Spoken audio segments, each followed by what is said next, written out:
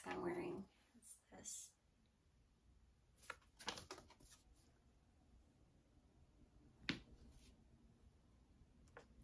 My sister gave it to me. The guy that I was with, he came home one night and then he died laughing, and then I died laughing because like the panda mask even has blush on. I wanted to do a video on how I got kicked out of church. I have been like, okay, so this was my first time going to this church. I went on Sunday with my dad and this lady that I had met and ran into a few times at one of my favorite parks. She like lives up on the hill. And so church was good, and at the end, oh, I had lost my voice. I totally sounded like a man slash horse every time I talked, but I couldn't really talk. So the pastor said he was giving, this church is huge. And he said he's giving his book away, and obviously I love books. I have to donate over 100 more. I can't believe how many books I have. So I tried to yell and I couldn't to get his attention like I wanted. And so I had to stand up on my chair, and he threw it to someone close to him, but then he told someone in the back, make sure she gets one too. So I got one. His book is called Temptation. I should go grab it. But, oh, by the way, his name is Jack Hibbs. During the pandemic, since the pandemic, my dad watches him live, but we had never gone to his church. I've watched his live a couple times, and I really respect him because he tells the truth. And so at the end of the service, my dad's like, let's go up for prayer, which, you know, I'm used to. It's like, cool, you know, I could always use prayers. So we go up there, and then I guess this guy's like the junior pastor, I think his name is Rob. He prayed for me, talked to me about some questions I had, and then he invited me Thursday night. They were having their Ignite singles meeting, and I was like, oh no, I'm not trying to like find somebody. And he's like, no, this is not, you know, necessarily what it's for, but you do have to be between the ages of 30 and 50. So I'm 42. I was able to go, but my dad and the other lady, they're over 60. They couldn't come. My dad's 63 and the lady's like 69 or something. But so I went on Thursday, and I just wanted to ask about masturbation because I tried to Google it, and it doesn't say anything about masturbation in the Bible. So when I got there, I was kind of disappointed because they had already chose like, I guess they had given everybody an opportunity beforehand to submit questions via electronically, I don't know, but they had like a bunch of questions, and I was like, oh my God, I thought it was gonna be, you know, the audience gets to ask. It was the pastor, Jack, and his wife. And so I waited patiently. I always pray, and if the opportunity presents itself, then I'll ask. So that morning, my sister had called me, and in the morning she made me laugh so hard. She was like, did you know your pastor's a creep? And I was like, what do you mean? And she goes, Google him. So I did. And on the first page of Google, there's an article by this lesbian girl, and she bashed him. I don't know what she's referring to, because he does seem like he can be controversial sometimes, the things he says. But anyways, she was a good writer, and she made me laugh. And so I asked him, I said, I rose my hand and I said, excuse me, I have a couple questions for you. One, my sister's 100% lesbian, never been with a guy, but she's in love with Jesus, you know, super Christian, and celibate 3 years. But she called me this morning and she said that, you know, your pastor's a creep. And, you know, in my head, I was like laughing so hard because her favorite pastor is Joel Osteen. And I was like, you know, he's a creep, right? And she's like, how? She got all offended. I didn't get offended because he's not really my pastor, this Jack guy, you know. But So I watched the special he had, Joel, at the Yankee Stadium or something, and it just seems like he's in love with his daughter. It just was a little bit like creepy, a little bit. And she goes, yeah, I got that too. So that's really cool. She's being honest. And you know, Joel is more motivational, whereas Jack is more like truth bombs, shock factor. And so I told him that my question to Jack was, so you're telling me in the Bible it says that even if my sister does everything else right, the fact that she's waiting for God to send her a girl, that's like a sin and she's going to hell? You know, I really care about my sister, and I'm in love with Jesus. Even though I don't call myself Christian or label myself, I want to understand what the Bible says. Even though I haven't read the Bible because they removed a bunch of books from the Bible. It's like, who chose which parts of the books in the Bible to keep in, I guess, the New Testament? But so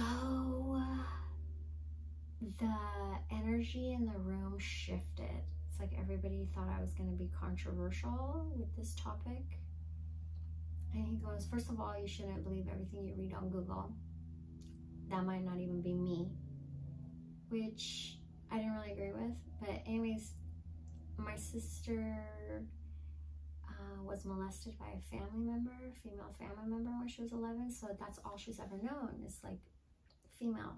So she's even said that she might not really be gay, because what if that didn't happen to her when she was 11? What if her first sexual experience wasn't with a female? So when I said that, he was like, oh, you know, good. I'm glad your sister is coming around.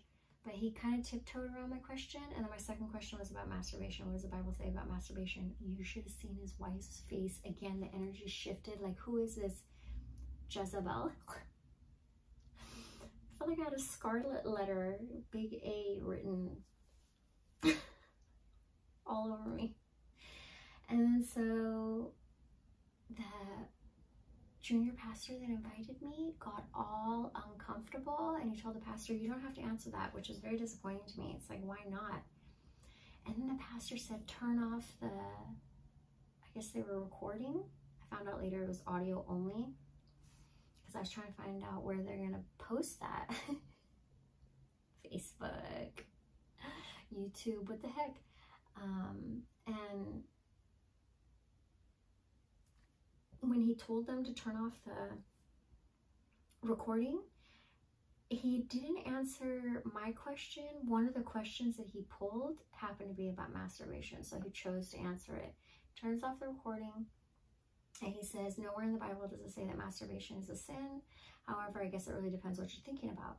And he goes, it's really hard for me to believe, you know, as a male, that you can, you know, masturbate without thinking about anything or visualizing anything. And I said, oh, it's possible. Again, the energy shifted in the room. Like, what the heck? Because I don't think about anything. And I used to use my orgasms for a manifestation. And then I'm like, I don't need anything. Seriously, it's like trouble asking for anything sometimes. So then, you know, I feel like I am allowing God to make love to me. I said that, and the guy that we just broke up, he got all uncomfortable. You're jealous of God? What the heck? That's crazy. So after the service or the meeting, whatever the heck you want to call it, the Q&A was done, I went to go ask the junior pastor where that recording was going to be broadcasted, and then he ran away from me. He was like avoiding me, ignoring me. I couldn't even believe it. So that was disappointing. But I got the answer that I wanted, which is you can masturbate. I guess as long as you're not thinking about anything that's could possibly be perverse. I don't know what that necessarily means, but also I cut my hair so short, it's like I almost shaved it. I wanted to show support for all the women all around the world that are being oppressed, and then I bleached it, so it's in the stages where I use 20 volume because it goes on my scalp, so I always have to do it 2 times. I'm probably gonna do it again tomorrow because today it's like carrying all these books downstairs. So I've been donating my books. I've been donating a lot of clothes, and then just trashing anything that is over 6 months old that I haven't used, because I've been on like a really strict no-buy since the pandemic. And you know what I've been discovering is that in this process of getting rid of 80% of my stuff, I'm going to show you guys before how much stuff I had and then what I'm going to end up just taking with me. But in this process, I've realized that it's so hard, and I've been avoiding it and just not even looking at it, thinking about it, whatever, for the last few months. Because first of all, it's something I don't want to do. It's not fun. Going through a bunch of stuff, realizing you used to be a hoarder, or like low-key hoarder, and also super excessive. I don't need all this stuff. Like, what the heck, you know? A lot of it was gifted to me, but I purchased a lot of it myself. And so it seems like I'm mourning the death of my old self, going through all this stuff. It's like, wow, she's really cute, but she's gone.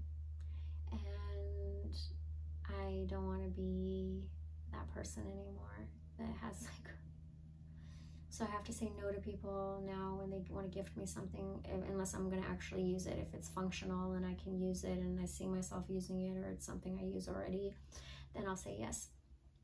And then I was thinking, like, God forbid if I passed away, whoever had to go through my stuff, whichever family member, I would hate to make them have to do. I'm so glad I did this myself, because remember my first video, I was talking to you guys about the Swedish cleaning method, where you organize your stuff in such a way that if anything happened to you, you wouldn't be a burden on your loved ones. I really feel like I will never do this again. I learned my lesson. I'm never gonna have so much stuff that if I want to travel or move, even temporarily, I have to put it in storage. No, thank you.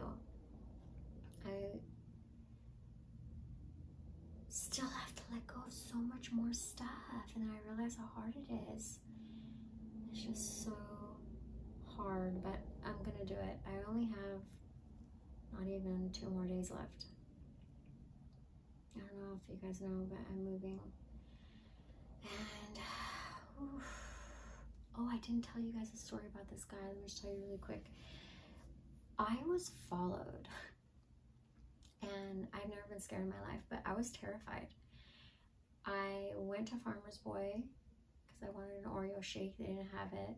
Apparently not all Farmer Boy locations have the Oreo shake flavor. And so I was close to my house, and when I was coming back, this guy came. I was at a red light. He came next to me, and I remember the name on his truck. It stood out to me. And then we passed some cops that had pulled over somebody, because I remember on the way I saw them. And I don't know if the guy freaked out, but like he slowed down and turned like to go into In-N-Out, but then he didn't, and he came back. And as soon as, I didn't even think we passed the cops. We were still like in front of the cops. And he puts his high beams on, and I went to the side to slow down and get a like see if he's trying to tell me something. Is my brake light out again? And when I did that, when I turned and slowed down, he slowed down, like he didn't want to see me, and his windows were pretty tinted, so I still don't know what he looks like.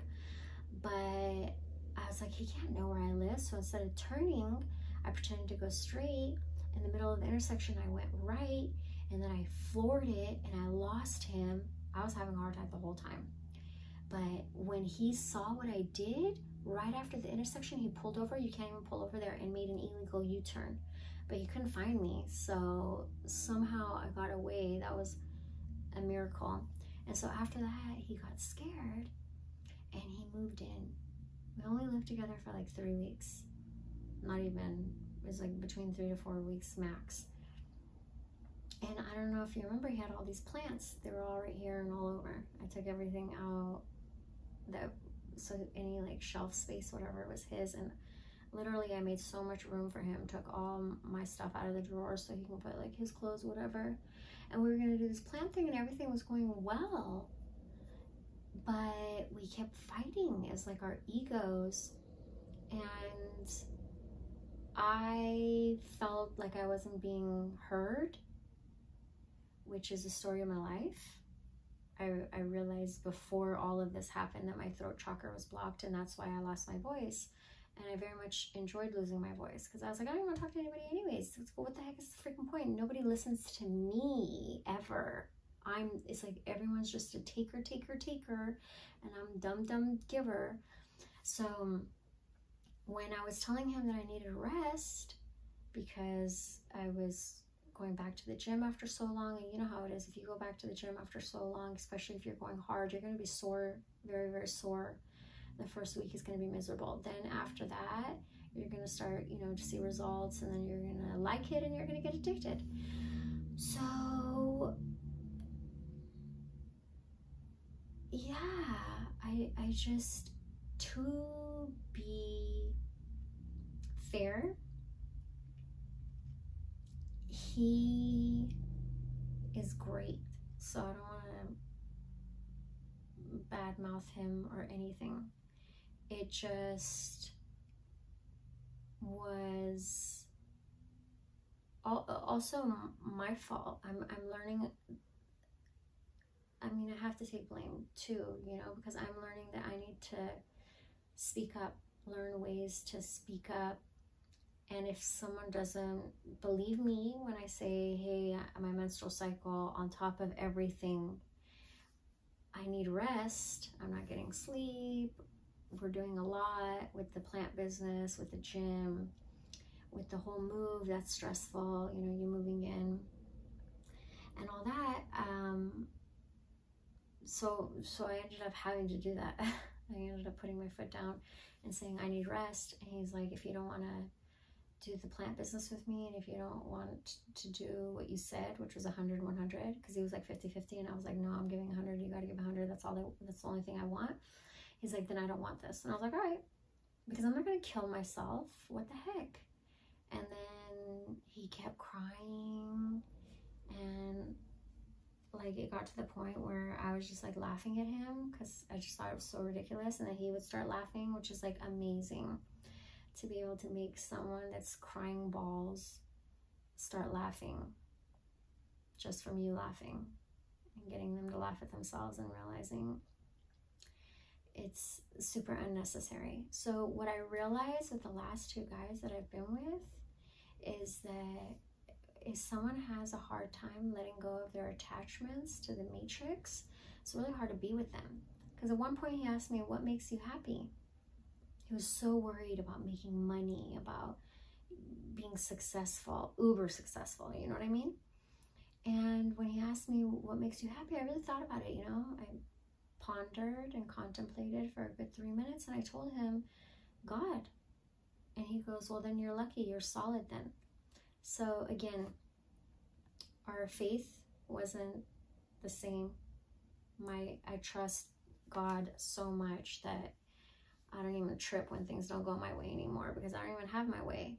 Or when things go wrong, I'm like, okay, it is what it is, and I can't cry over spilled milk. You just clean it and move on. You don't have to dwell on how did it spill, why did it spill, why do I have to clean it, blah, blah, blah, whatever. Before I used to ask why me, and now I say why not me? I was built for this, So yeah.